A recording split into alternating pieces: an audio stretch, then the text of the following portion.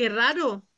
Sí, entonces me di cuenta que me había faltado leer mucha Ujú. información.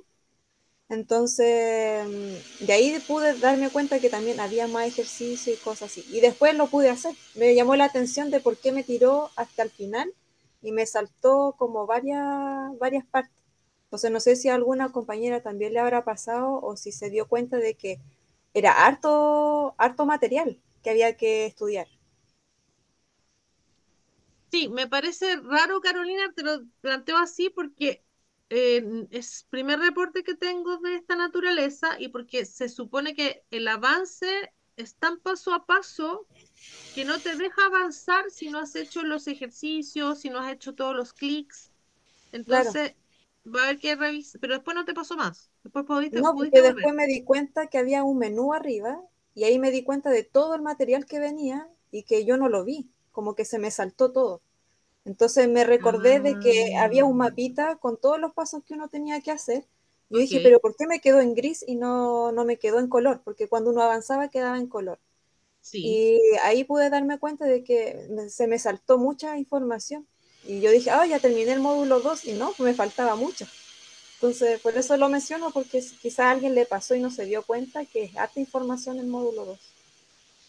Mm, ya, Me sí, pasó lo lo voy mismo que a... Carolina en la navegación, pues, de la aplicación, de hecho. Ya, lo vamos a revisar porque no debiese ocurrir, ¿ya? Y ya estoy, me Aira, estoy dando... Dígame. no sé si sea esa la respuesta, pero a mí me pasó que yo la semana pasada terminé el módulo 2, pero como dice ella, como que hice una parte, inmediatamente me dio al final y finalicé, pero no le había dado a cada paso, no le había dado hecho. Y esta vez entré a revisar cuando dijiste, mandaste todos los ejercicios que había que hacer y claro, si no le doy hecho, me tira directo al final. Por lo menos eso pasó en mi caso. Entonces ahora me tocó devolverme al paso número 2 y empezar a hacer todos los ejercicios. Y ahí sí, cuando uno va poniendo hecho, se van desbloqueando. Claro, sí, sí, se van desbloqueando a medida que uno le pone hecho, pero lo que no me calza es que las haya llevado hasta el final, ¿ya? Esa parte me parece que no debiese ocurrir. Sí, coincido en que hay una pestaña de... A ver, es importante. Hay un video al inicio que empieza y termina, y uno queda como, ok, ¿qué pasó aquí? Y efectivamente lo que dice la compañera es que después hay un botón de una casita, que uno le da a la casita, te aparece el resto de del proceso, del tutorial. Eso sí es así. Entonces, sí, tienen que tener cuidado con eso porque es parte es parte como del tutorial, que primero viene un video, después del video uno puede ingresar a las actividades del módulo y hacerlas. ¿Ya? Entonces, eso es así. Em, Quería compartirles de mi celular, pero resulta que ahora ya descubrí cuál es el problema, que se genera un conflicto cuando estoy con Zoom y hablo el tutorial. Cuando abro el tutorial me escupe. Voy a tener que revisar eso yo ahora desde el punto de vista técnico. ¿Ya? Así que voy a tratar de resolverlo. Voy a entrar acá y Beth, y después Liz. Hola, buenos días, ¿cómo están? Aida, Bien, ¿y tú? bien, bien, quería, bueno, qué bueno eso lo que dijiste sobre el tema de los horarios, porque yo estoy atenta a las reuniones, a las tutorías, pero yo puedo entrar solamente al computador en la noche y de repente llego a mi casa a 11 12 de la noche, entonces tú entiendes que a la una ya me desplomo, entonces no alcanzo, pero los días feriados, los días viernes, yo ahí hago todo a full. Y lo otro te iba a preguntar, ¿es válido también apoyarse en las compañeras? Porque aquí en el grupo hay harta gente de bien buena voluntad que de repente ayuda, o solamente tenemos que preguntarte a ti. No, la gracia es que sea colaborativo. De hecho, yo les agradecí a algunas, incluso le puse unas felicitaciones a unas compañeras que en uno de los grupos, no sé si fue en el de ustedes, dio unas respuestas pero fantásticas que me liberaron mucho de eso. Entonces, no, compañera, anda aquí, haz esto. Súper, súper bien, pero te agradezco la pregunta porque hay una cosa que tienen que hacer por ustedes solas, ¿ya? Y que es importante que lo hagan solas, que es navegar por el tutorial. Entonces, cuando una compañera pregunta, si es que no sabe dónde entrar, ustedes le pueden mandar un pantallazo y decirle, mira, anda por acá, ni un problema. Si otra compañera les dice, es que no puedo descargarle el archivo, amiga, anda por acá, acá se descarga el archivo. Lo que no debiese ocurrir es que ustedes le manden los archivos a las compañeras, que ustedes le muestren la tarea a la compañera. ¿Por qué? Porque eso más que ayudar perjudica el aprendizaje. ¿Por qué? Además, porque si no saben dónde descargar el documento es porque no han visto el tutorial. Y el tutorial es el curso, ¿ya?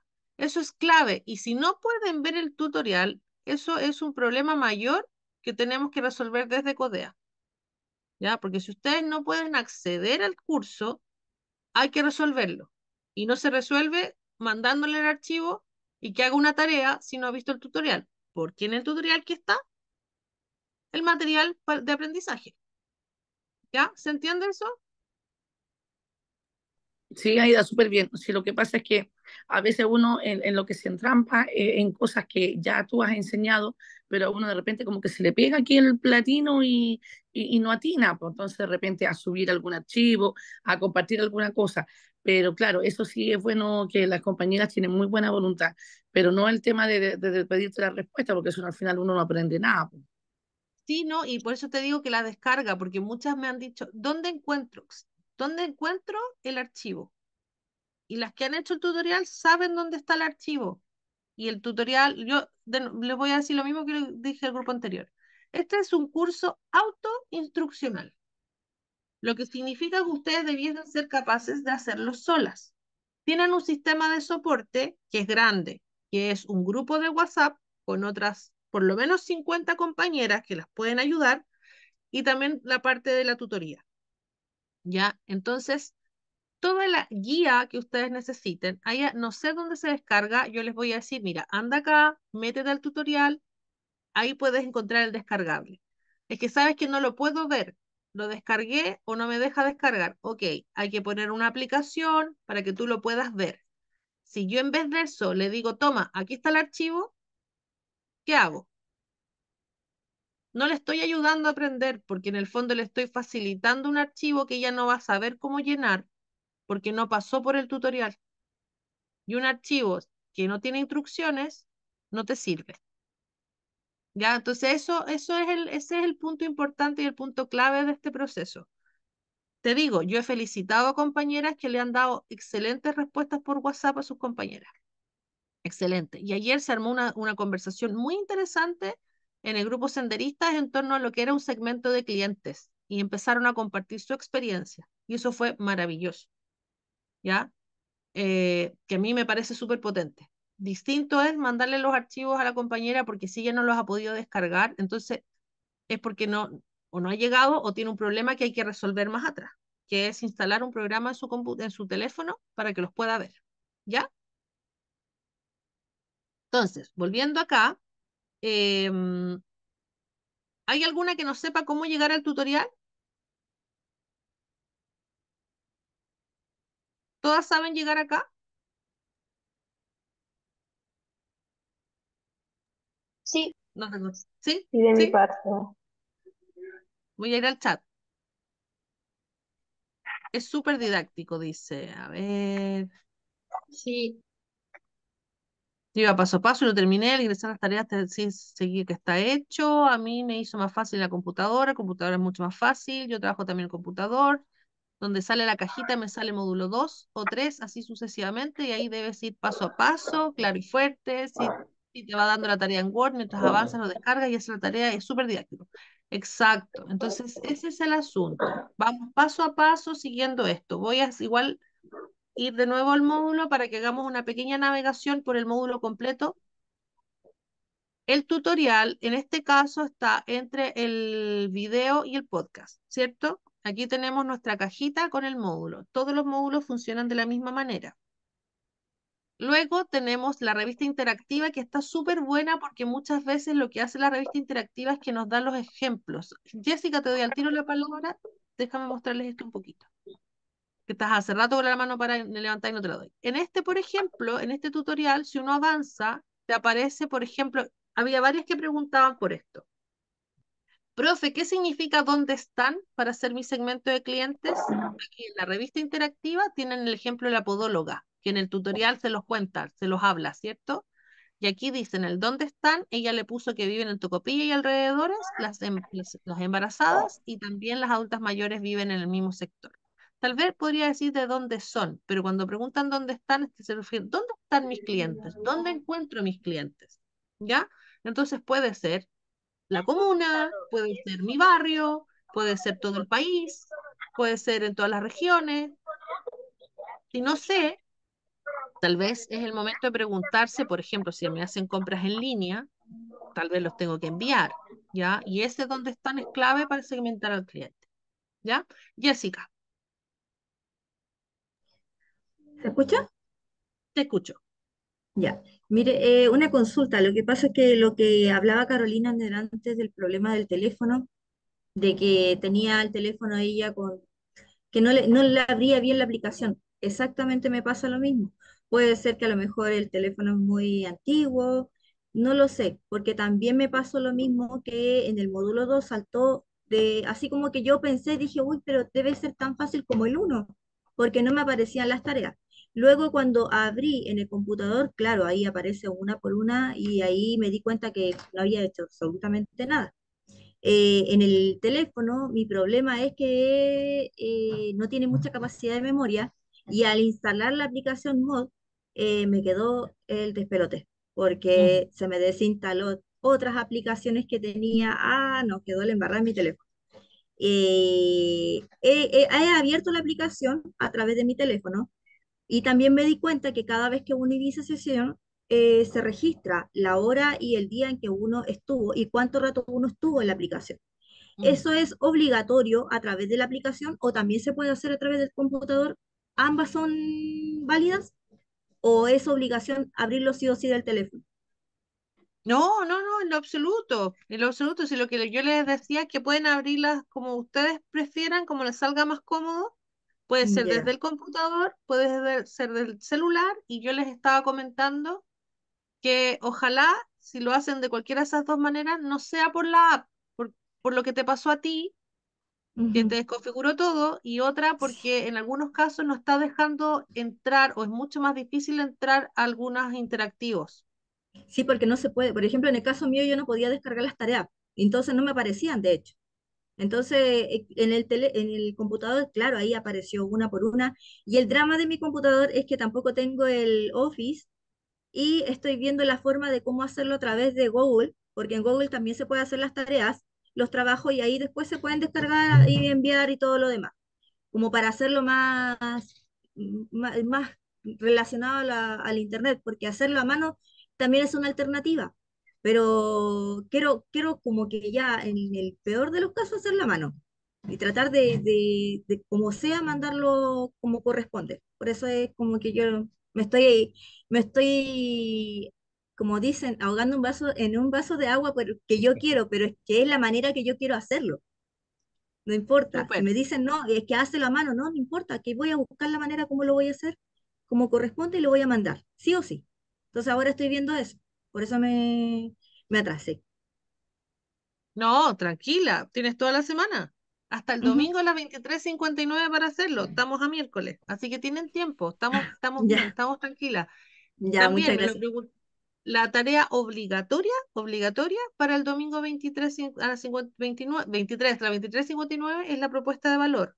Ya, los otros ejercicios son optativos, ojalá los hagan y los hagan todos y los suban todos felices, pero esa es la única tarea que es realmente obligatoria y tienen hasta el domingo a las 23 a las 23:59. Ya, Así mi que niña, ningún muchas problema. gracias. Rodrigo, te doy Muchas, al muchas tiro la gracias. palabra. Acuérdense solamente mostrarles con respecto al tema de la app.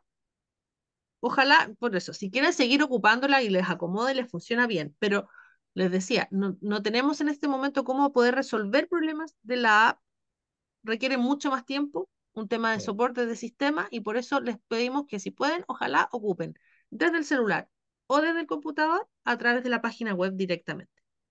aula.emprendedorasconectadas.cl. Rodrigo.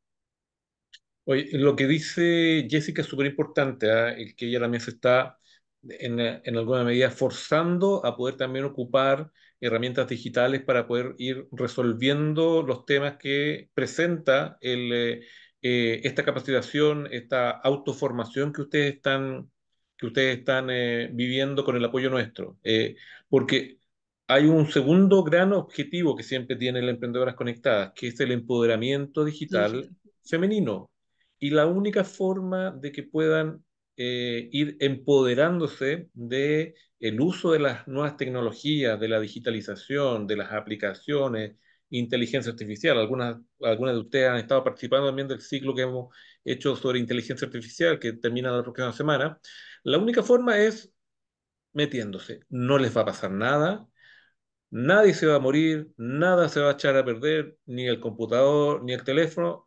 Lo único que va a ocurrir es que van a ir aprendiendo en el hacer, en la equivocación, da lo mismo. Eso lo importante es que vayan eh, atreviéndose a conocer estas nuevas plataformas. Por eso nosotros también estamos dando un salto importante con poder crear esta plataforma autoinstruccional, entendiendo que no es fácil, lo sabemos, ¿ya? No solamente pasa con ustedes, incluso pasa con personas que tienen mayor conocimiento digital. Sabemos que no es fácil, pero es la única forma de ir aprendiendo, de ir desenvolviéndose, porque esto les va a ayudar también para desenvolverse en otras áreas donde ustedes tienen que enfrentarse a temas digitales, bajar formularios, presentarse a algunos fondos del sector público, que hoy día Chile se caracteriza por ser un país muy digitalizado, pero que también tiene el tema de que nos falta todavía seguir educándonos en temas digitales. Entonces, está bien ahí, Jessica, lo que tú te has propuesto, me parece genial. Sigue hacia adelante y también la invitación a todas ustedes también a que sigan atreviéndose al tema digital. O sea, yo entiendo que ustedes quieren aprender, quieren ganarse el capital semilla, pero este no es el único objetivo que nosotros buscamos como CODEA. Nosotros también lo que queremos es que se abran al mundo digital, al ecosistema digital, porque los beneficios que pueden tener son insospechados para ustedes, para sus emprendimientos y para su entorno. Así que vamos que se puede. Oye, y quiero aprovechar porque se nos pasó ahí en el grupo anterior. eh, La encuesta que me dijiste, sí, tenéis toda quiero la hacerles razón. les voy a enviar, les va a llegar a cada uno de ustedes a través del Zoom, les va a llegar una encuesta de 2 preguntas. Llénenla, por favor, para nosotros es súper importante porque dice relación efectivamente con los potenciales problemas que se pueden ir presentando con la plataforma y para nosotros es súper importante para ir mejorando el servicio. Así que les va a llegar a ustedes de manera independiente para que no se copien. Ah, no, mentira. Ya, ahí va. No. Voy a enviar, ¿eh? Aquí me está llegando quiénes están respondiendo y quiénes no. ¿Ah? Así que son 2 preguntas muy simples para que las empiecen a responder. Ya, ahí están respondiendo ya. 10 de 39 han respondido. Muy bien. 13, 14, 15. Muy bien, vamos bien. Ya. Están Eh, respondiendo, están respondiendo. ya. Tú sigue nomás, Aida. Yo aquí voy revisando cómo va la respuesta a la encuesta, que es muy, muy, muy simple. Súper. Sí, que me diste tiempo para poder resolver esto, si es que puedo compartir mi pantalla Ah, ¿puedo, de... puedo seguir rellenando Rodrigo, entonces? ayer no No, subiste no, no, estoy la lista. encuesta. Ayer no subiste la encuesta. Por el grupo de WhatsApp de los cursos de inteligencia artificial. Exactamente. Ya, la vamos a subir entonces. Creo que sí, pero lo voy a revisar de todas maneras. No, no soy No, yo quien yo la la sube, pero. estaba viendo, dice crear videos, crear imágenes de la IA y el chat de inteligencia artificial. Sí, Nada más. sí estaba No Ya, la voy a dice revisar. ninguna encuesta. encuesta. Voy a revisar para que lo envíen. Yo contesté una encuesta ayer, sí estaba. Ya, Rodrigo, ¿viste? Está ahí al debe. Chuta, no sé, aquí me las cobran todas las emprendedoras, pero Todas, todas. afortunadamente damos respuesta. Tenemos la capacidad de dar respuesta. Eso es importante. Yo estoy compartiéndoles mi pantalla porque quiero compartirles esto. A ver si ahora me resulta, po. Para que tengan todavía temas con... Ya, estoy justamente en el tema de la segmentación.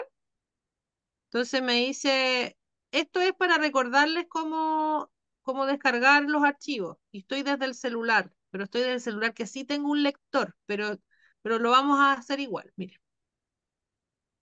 Estamos acá en la siguiente que me dice que, bueno, viene el ejemplo de la podóloga. Eso también es importante. Fíjense bien en todo lo que les da el tutorial, porque el tutorial les da todos los ejemplos. O sea, ustedes de hecho podrían seguir el ejemplo y hacer sus ejercicios sin problema. Ya, para la propuesta de valor, varias me preguntaron si podían innovar un poquito. Les dije que sí, que lo importante no es que lo hagan copiar y pegar, porque a veces no se sienten tan cómodas del formato. Pueden hacerlo, lo importante es que tenga todos los elementos que corresponden. Ya, entonces aquí la podóloga nos está contando que es lo mismo que está en la revista. En la revista también está el ejemplo de ella, donde ella segmenta a su público en mujeres embarazadas y personas de la tercera edad, ¿ya? Y ahí ella va dando las características de estos dos distintos públicos a los que ella puede atender. Entonces es súper interesante para que ustedes puedan usarlo porque es un ejercicio súper práctico. Y entonces aquí lo vamos a cerrar. Y después de eso, cuando seguimos avanzando, nos deja, como les compartí mi celular, me está hablando aquí del ejercicio, me dice que lo que tengo que hacer es identificarlo, ponerle un nombre. En este caso le puso chicas urbanas a un segmento. Y que luego poner todo lo que les pide el archivo. Aquí en archivos descargables me escupió inmediatamente. Me descargó, y ese es el problema, ¿ves? Compartir la pantalla. Vamos a ir a ver si me deja. Justo lo que les quiero mostrar por la pantalla no me deja. El archivo descargado, déjenme ver si puedo volver a conectar.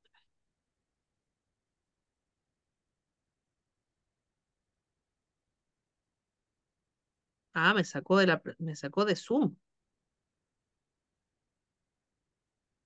Profe, ¿te puedo aprovechar de hacer una pregunta? Y dale nomás porque me escupe de Zoom. Esa parte de la tecnología no funciona. Dale. Sucede de que en el módulo uno y en el módulo 2, en la parte cuando uno tiene que rellenar con palabras en la propuesta de negocio Ujú. y en el segmento de cliente, sucede de que no pude escribir encima y después no pude replicar en el Word. Entonces escribí con palabras, pero eso yo lo voy a tener que corregir en el ejercicio uno. Escribí nomás, pero no detallé, como dices tú, el rango etario, eso yo no lo definí, digamos, no fui específica, puse un palabroteo nomás, o sea, como todos califican, porque yo me dedico a la salud, entonces nadie está exento de enfermarse a cualquier edad, de cualquier sexo, de nadie, entonces todos califican. Y lo voy a corregir. Esa es una promesa que yo te hago, que voy a tener que mandar otro Word sobre la misma. ¿Se puede editar Sí, Ya, perfecto. Y con respecto a la otra, a la propuesta, profe, ahí me salieron caras verdes porque me fue imposible pegarlo. Y andaba buscando el archivo, no me subía, no lo pude pegar, no lo pude fotografiar, no pude hacer nada ahí. Entonces hice un Word aparte. Por eso te preguntaba si te lo podía mandar al correo, porque no sé cómo incluirlo acá en la plataforma. ya. Súper buena tu pregunta. Yo me metí ahora porque está para ir rápido en las partes que corresponden. Mira, con respecto a los archivos, me voy a ir acá. La propuesta de valor, efectivamente, lo que había era un PDF que no se puede editar. Entonces, me proporcionaron un archivo en Word y yo lo compartí en algún momento, pero probablemente quedó muy atrás. Entonces les voy a volver a compartir el formato Word de esa tarea en particular en el chat, ¿ya? Porque nosotros no se lo habíamos compartido en Word. Los otros sí están en Word y la gracia es que si tú tienes Google Docs de Drive, lo puedes ver en línea, ¿ya? Entonces yo voy a dejar de compartir, te voy a mostrar algunos. Por ejemplo, déjame tener a mano, les voy a compartir aquí para compartir. Mira, yo también les voy a preguntar. Si quiero compartir mi pantalla del computador, espérenme. ¿Qué tendría que compartir para mostrar mi computador? ¿Se acuerdan ustedes? No me acuerdo. Voy a ¿Qué quieres compartir. compartir, Aida? No, no, quería mostrarles, pero déjame, no importa, lo voy a hacer desde acá. Voy a abrir el documento. Voy a abrir el de segmento de clientes, se los comparto y se los voy a mostrar en Drive. Mientras tanto, mientras hago eso, Karin, tu pregunta, y ahí te voy a mostrar con el ejemplo. Karin y después Catherine. Que lo mismo, pues que es difícil hacer esas tareas como lo que pasó con la propuesta de valor, que me pasó lo mismo que la compañera, hasta que logré, no sé si realmente subió, yo vi que subió, pero no pude abrir el archivo de vuelta para ver si realmente quedó lo que, pero sale toda la información, o sea, sale desde el principio, que te sale como te lo mandan, en lo que yo pude editar de mi propuesta de valor más lo que seguía del archivo. Entonces, como que se copió todo junto, no se copió solo la propuesta de valor, porque lo otro no lo Claro. edité. O sea, es que te juro que ahí hay un grave problema porque no se puede editar. Dice poner tu propuesta de valor y después salen otra, otras actividades más que había que hacer, pero no las entendí cómo hacerlas, así que las dejé tal cual, pero puse lo que era mi propuesta de valor, la escribí, la edité. Y eso fue lo que te mandé, pero viene todo completo, el círculo de qué es lo Sí, que no hay problema. todo lo demás, pero es como lo mismo, me cuesta muchísimo porque nos da las herramientas para las personas que no tenemos Word o en el computador o que tenemos problemas con los celulares porque yo tengo más de una cuenta en el celular, entonces me la manda la cuenta que no tengo espacio. Entonces, más encima me cuesta abrir la otra cuenta para poder cambiarla a la cuenta con la que estoy trabajando, que es de mi emprendimiento. Y no Ya, tengo dos celulares como para hacer varias, distintas cosas, ¿me entiendes? Entonces, a muchos nos está pasando eso.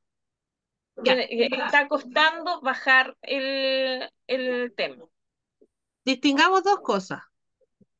Las que tienen que ver con lo que nosotros podemos hacer, que tiene que ver con el curso y con las particularidades del curso, y otra es con nuestros propios dispositivos, ¿ya? Porque ahí también tenemos que hacernos cargo de eso, o sea, si tienes el teléfono lleno, o sea, no podemos resolver ese tipo de cosas. Sí, lo que tiene que ver con formato. Lo que yo les digo es que de todos los documentos que nosotros les mandamos, efectivamente, el documento de propuesta de valor en la plataforma estaba en PDF y eso era un problema que nosotros teníamos que resolver y pasárselos en un formato editable.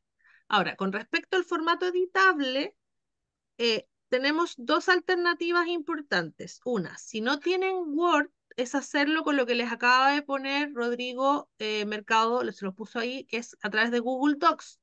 Sí requiere un paso adicional, pero es parte también del proceso de empoderamiento digital porque no podemos resolverles todos los formatos, ojalá pudiéramos, pero no podemos. Entonces está en un formato que sabemos que lo pueden utilizar. Si es del teléfono, ustedes también lo pueden hacer desde Google Docs, pero también tienen la opción de poder ver el archivo, que es lo más importante, con un visualizador de archivos, y luego de tener ese visualizador, poder hacerlo a mano o en otro sistema. Vamos a ir. Lo que les quiero compartir primero es que veamos el Ok, ejercicio. gracias.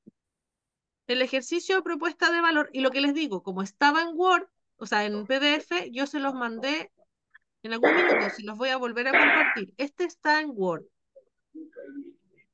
Este lo que hicimos fue darles como una ayuda, tratamos de ayudarles dándole un esquema de cómo funcionaba, pero efectivamente la tarea es esta. La tarea está acá. Esta es la tarea y ustedes pueden escribir aquí. Tiene hasta un punteado, pero en realidad ustedes pueden ir escribiendo y hacerlo sin problema. ¿Ya? Esto se los voy a volver a Hola, compartir porque este archivo no estaba en Word. hola, Ahora, hola, hola. deme un momentito. Si ustedes tienen Google Drive, que hoy día es una herramienta que utilizamos muchísimo, voy a cerrar esto acá y voy a mostrarles en el Drive. Yo abrí mi Drive aquí. Nosotros podemos subir el archivo al Drive. Este está lleno, ni lo miren porque está muy lleno. Si yo subo aquí un archivo de mi computador, me voy a poner acá. Capaz que termine cerrando el... Acá tengo mis archivos.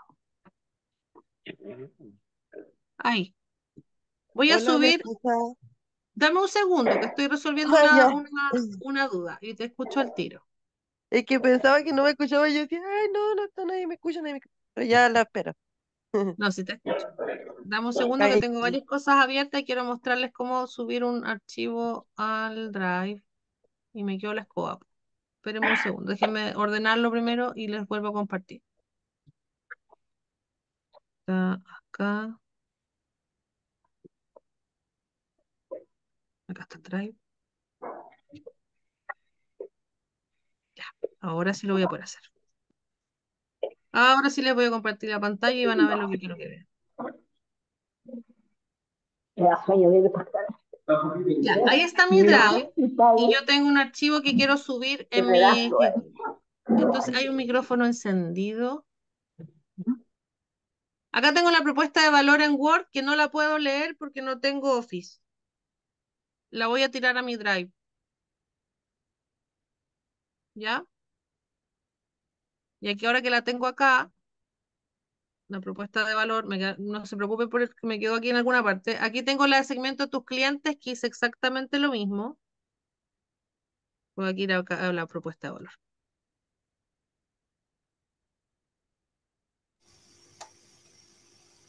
Ahora no la encuentro. Ahí en ese paso, ¿cómo lo pasas al Drive?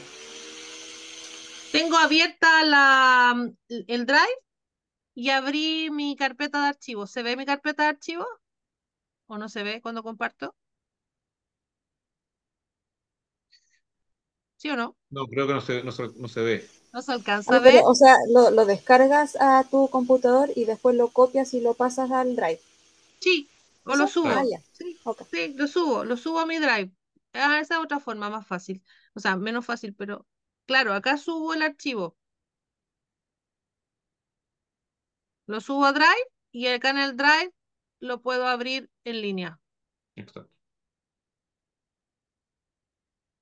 Ahí está. ¿Eso sí lo ven? Sí. Sí, se ve. ¿Sí? Sí, Aquí lo subí en línea. sí se Y ve. eso lo pueden hacer si que no tienen el Google Doc. ¿Ya? Y aquí entonces cuando lo guardan, la idea es que aquí, como no tienen Google, como no tienen Doc, no tienen Microsoft Word, no lo guarden en Microsoft Word porque no lo van a poder ver después, po. Guárdenlo acá, dice documento PDF. Entonces, una vez que hicieron la tarea, para que la puedan mandar, lo guardan en PDF el trabajo. ¿Ya? Ya. Lo guardan en su computador y les queda puesto ahí. ¿Ya? Y ese lo pueden guardar. ¿Sí? ¿Se entendió ese paso? En el teléfono igual se puede hacer lo mismo. Ustedes si tienen las aplicaciones de Drive puestas en el teléfono, les da la opción al descargar de verlos en Drive. Y ustedes le dan OK y se los va a abrir directamente en Google Doc. ¿Sí? Voy a responder preguntas ahora. Catherine y después Paula. Hola, Hola. mira, son dos que tengo, en realidad. En el módulo 2 aparece Mira tu progreso, debajito de la bienvenida. Pues yo ya hice las tareas y todo, Ujú. y las mandé. Dice Mira tu progreso, sale el monito del módulo 2. Después dice que es un modelo de negocio con un ticket y aparece en color ese circulito. Y después viene como una serpiente con qué es la segmentación, qué es la propuesta de valor. ¿Eso va avanzando solo o yo tengo que entrar a algún lado? Ya, No, eso va avanza. avanzando solo a medida que tú le das abajo. Voy a meterme, Ajá, no sé por qué se me cerró la plataforma. ok. Eh, te da como, uno tiene la sensación de que debería ir pinchando, ¿verdad? En los monitos, Sí, pero no. Tú a medida que avanzas con la flecha de avance, se va a ir cambiando. Y de vez en cuando te va a decir, mira tu progreso, y se va a haber cambiado el color. ya, perfecto. Y lo otro, en el tema de las tareas, yo estaba igual media complicada porque, bueno, no pude descargar los mismos problemas que mis compañeros. como mi computador es relativamente nuevo, entonces estoy recién configurándolo. ¿Y cuál fue la manera que yo encontré? Pues yo tenía un modelo de negocio completo, pero lo completé, o sea, tenía como el diseño. ¿No ves que viene este, es como el modelo de negocio Canvas? Que es Ajá. como, ya, entonces lo rellené. Le dije, ¿cómo lo mando? Si me pide el modelo de negocio y después recursos clave, alianza, actividades.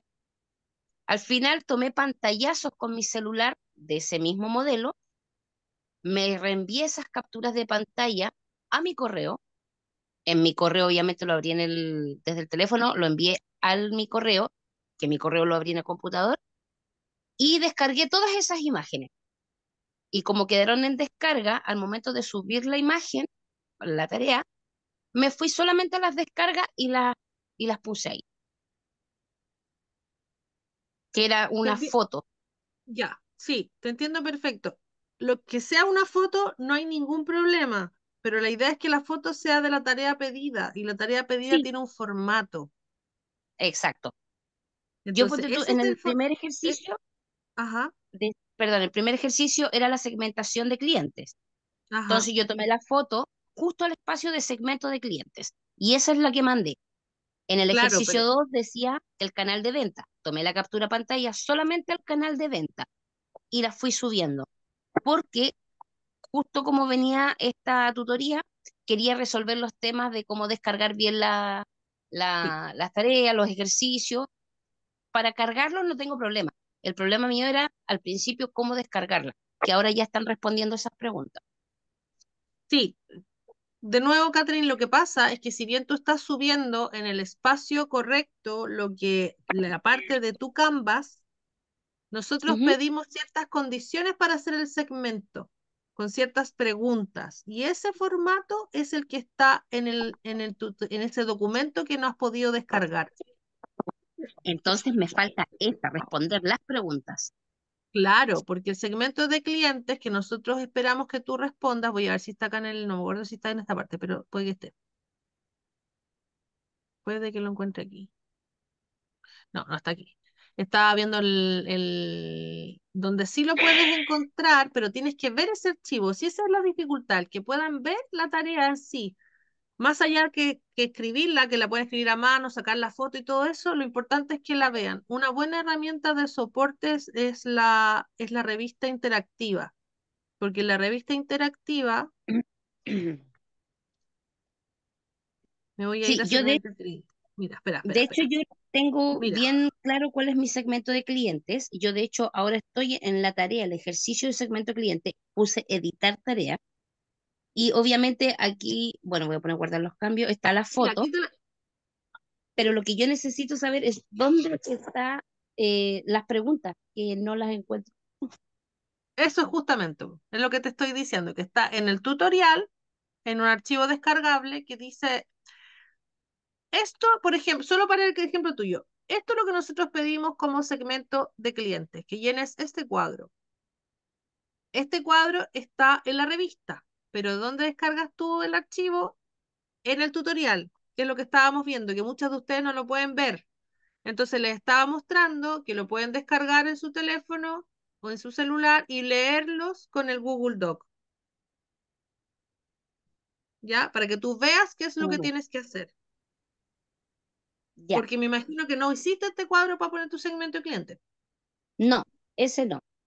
Ya, ¿viste? Porque yo entiendo que tú hiciste lo que está en tu Canvas, lo pasaste, que me parece bien, porque lo tienes armado, pero nosotros te pedimos más que un formato, con un contenido específico, y este es el contenido que les estamos pidiendo, el que está en este cuadro. Paula, Karen, Bárbara, uy, tengo muchas manos levantadas y no estamos a 3 minutos y Aló, tenemos que ir yo cerrando. quiero hacer una consulta Paula, corta. es que estamos en orden, Bárbara. Paula, Hola, tengo una duda, pero en realidad que va distinto un poco a la dinámica que se está haciendo con los módulos. Lo que pasa es que cuando yo llené el formulario, lo llené con el emprendimiento con el que ingresé a Codea y tengo un emprendimiento que es familiar, que quiero potenciar. Entonces, ¿ok? estoy desarrollando las tareas en base al emprendimiento familiar y no en base al emprendimiento con el que yo me inscribí en CODEA, que es con que llené la encuesta. Entonces quiero ¿Ya? saber si eso genera algún error o algún conflicto en que yo lo trabaje de esa forma. No, para nada. No, en lo absoluto. Tú puedes usar el emprendimiento que tú desees. Esto es información que nosotros tenemos y eventualmente las podemos compartir con tus compañeras porque está en la base que tenemos nosotros, pero no genera ningún problema. Tú lo puedes cambiar. Eso, gracias. De nada, gracias a ti. Karen y pues Bárbara. Hola Ida, ¿cómo estás? Bien, ¿y tú? Bien, gracias. Em, sabes que ahora, bueno, no, ayer la tarde viendo algunas unas anotaciones que tengo. Karen, te escucho muy bajito. Sí, mi computador no sé por qué se escucha tan bajo.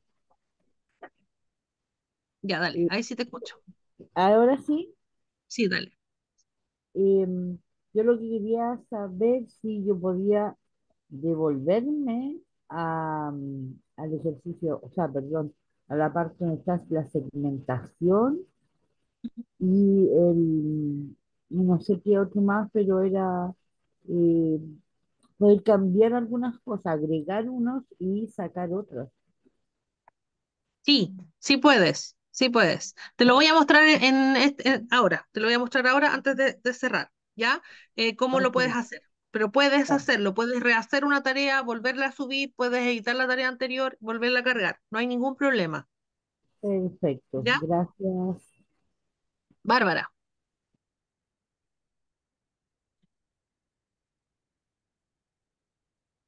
Bárbara, María, hola, buenas. hola, Mire, yo voy a hacer 3 consultas con respecto a la actividad número 2 porque estoy pegada ahí. ya. Eh, era actividades clave, más o menos, que tengo que poner en esta parte. Las actividades claves son aquellas actividades que tú necesitas sí o sí para poder que tu emprendimiento funcione. Por ejemplo, una actividad clave, no sé lo que haces tú, Bárbara. ¿Vendes o un servicio o un producto? Es un producto, es una venta de productos de pesca. Ok. Entonces, si tú vendes un producto, me imagino que tienes que comprar el producto a un tercero, ¿no? Sí. Ya. Entonces, la compra de eso con tu proveedor es una actividad clave. Ah, ya. ¿Ya? Por ejemplo, ofrecer el producto, ¿cierto? Tener una campaña de marketing o tener una plataforma donde es otra actividad clave. Todo aquello que requieras necesariamente para que tu negocio funcione es una actividad clave. Y dentro de esas actividades clave puede haber otras actividades más pequeñas. Ya, por ejemplo, si es comprar un proveedor, otras actividades más pequeñas son que te tienes que contactar con el proveedor, o que tienes que buscar proveedores, y eso va generando un listado de actividades clave Ah, ya.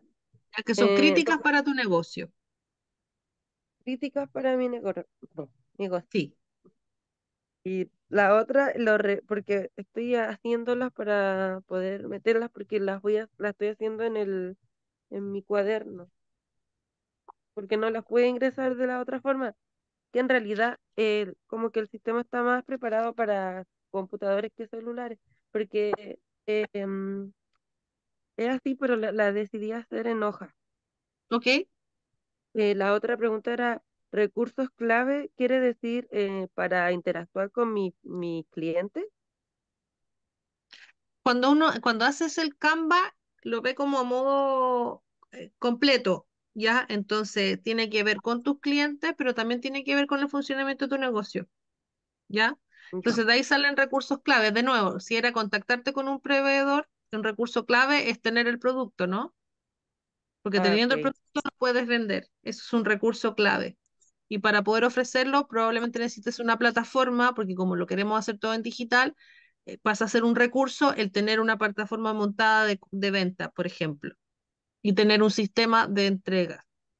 Esos pasan a ser recursos clave. Y la alianza clave se refiere netamente a los proveedores o a No, los... No necesariamente. Tú puedes tener distintos tipos de alianzas clave que para tu negocio sean necesarios, ya que te pueden ayudar en el proceso.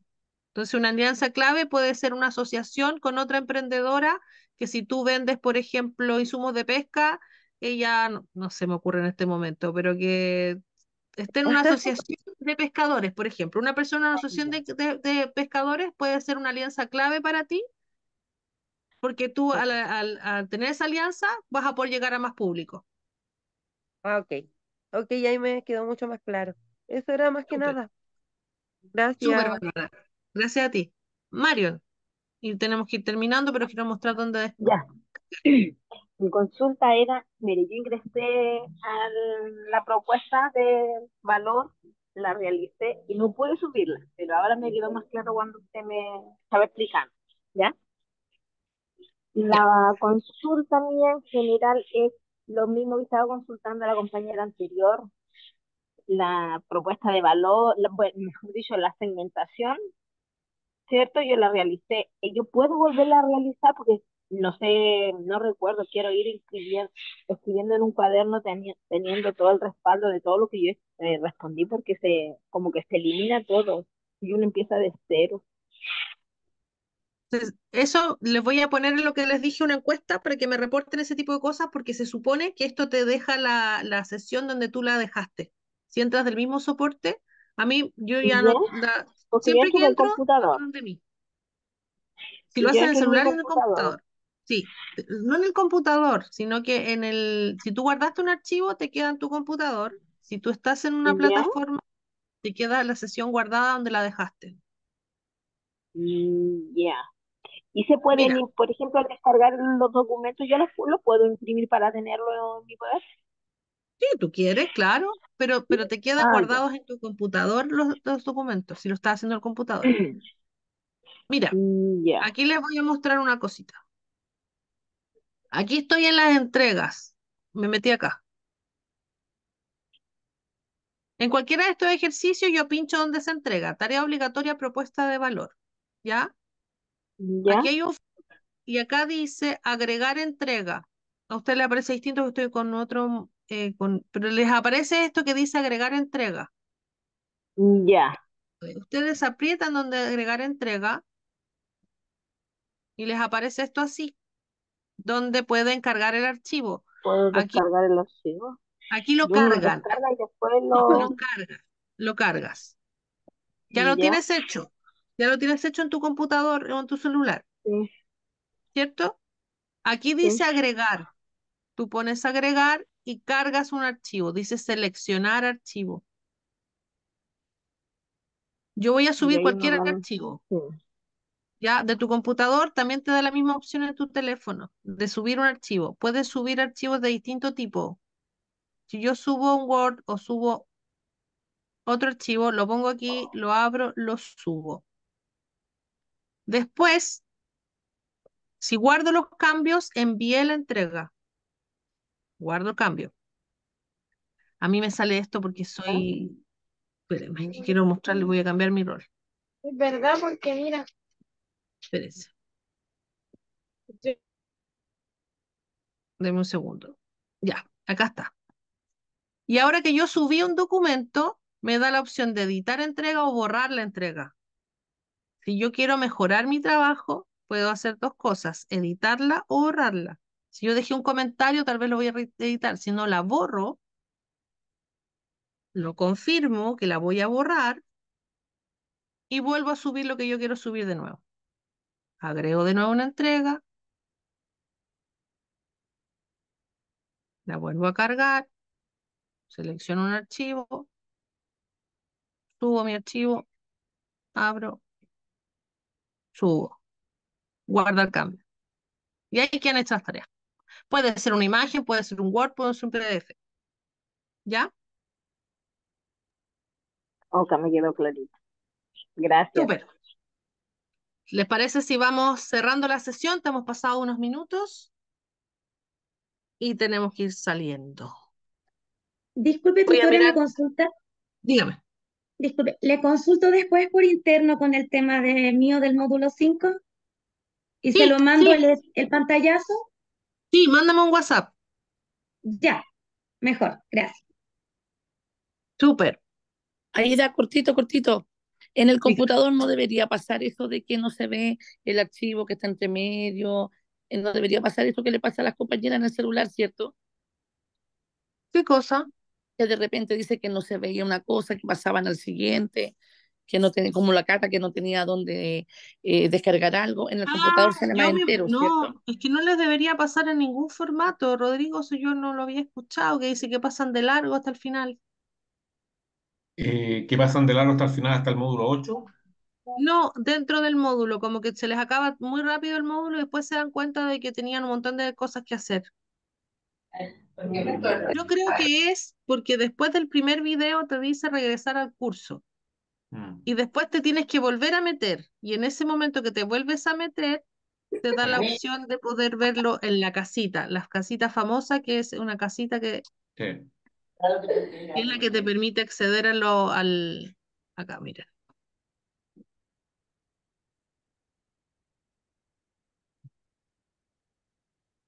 Estoy acá. Esta casita. Si ustedes van al inicio, aquí. Y ahí parte de nuevo, po. Pero Aida, yo entré a esa caja y fui avanzando y llegué como hasta, no me acuerdo cómo era el nombre, canal de ventas, por ejemplo. Y ahí terminé en canal de ventas, que era como el segundo parte, porque el módulo 2 tiene como 10 partes. Mm. Llegué como hasta el segundo y ahí como que terminó. Y después cuando entré al curso en PDF para ver como todo el contenido, ahí me di cuenta de que era mucho. Entonces, claro, ahí como tú muestras, como que llegué a la primera pregunta y después ya descargué como dos ejercicios, segmentación, no me acuerdo cuál era el otro, y de ahí se acabó. Entonces eso me pareció raro.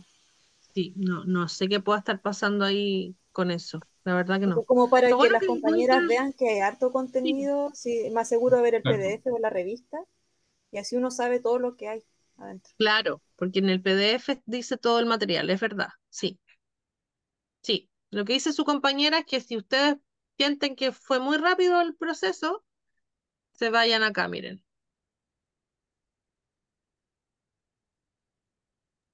Aida, pero en Se todo vayan caso, a ver. cuando uno ingresa al curso, Se van aquí. en la introducción, sí, Dame un segundo, mostrarles dónde tienen que verlo. Acá en el módulo de lectura PDF, aquí sale todo por lo que ustedes debiesen pasar. Está completo, completo, completo. ¿Ya? Dale, Jessica. a ver, cuando uno ingresa al curso, dice aproximadamente cuánto tiempo uno tiene que tener. O sea, Mm, Sí, dice, por ejemplo, este curso tiene una hora, tienes que prepararte y dejar de todo de lado durante una hora para que tomes atención. Por eso que también me llamó la atención que fuera como tan rápido que pasara este salto de ingresar claro. al curso y de repente como que, chuta, pero ¿y dónde se fue la hora? Si ya no pasaron ni 10 minutos y supuestamente terminé el curso. Y ahí empecé a Ujú. buscar, a buscar, a buscar. Pero eso fue lo que por eso me di cuenta yo. Súper. Sí, sí, súper bien. Vamos, Las dos lo resolvieron bien. Estamos vamos a terminando revisar de todas maneras. entonces.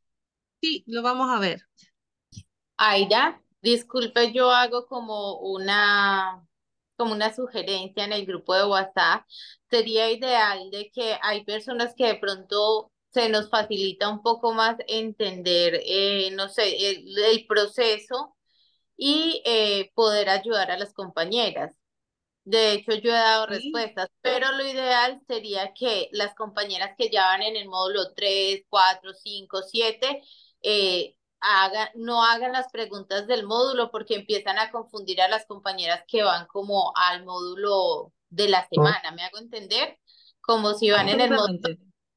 y hacen preguntas del archivo del módulo 5 entonces empiezan todas, ¿qué módulo? ¿Qué archivo? No sé. Entonces, eso sería como un tipcito ahí para que entre todas nos vamos guiando, pero en lo que esté dentro de la semana. Gracias. Te lo agradezco mucho, Liz, y acojo tu sugerencia. Vamos a ir trabajando semana a semana con las preguntas del módulo correspondiente. Si tienen preguntas o van más avanzadas, háganmelas directas a mí, a mi WhatsApp, ¿ya? Para que no se atrasen. Pero sí, Vamos a ir módulo a módulo en el grupo y así nadie se confunde ni se estresa. Se los agradezco. Vamos cerrando entonces, me despido. Rodrigo, muchas gracias. También si te quieres